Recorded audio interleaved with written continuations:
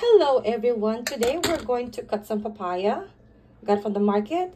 So what I did is take out the seeds and then you put it inside a cup.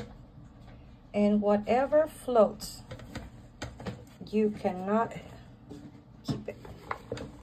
You throw it away. No good. Up right there.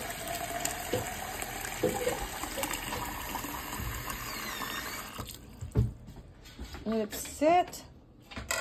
The one that floats, take it out.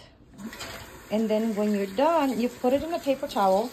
You wrap it up.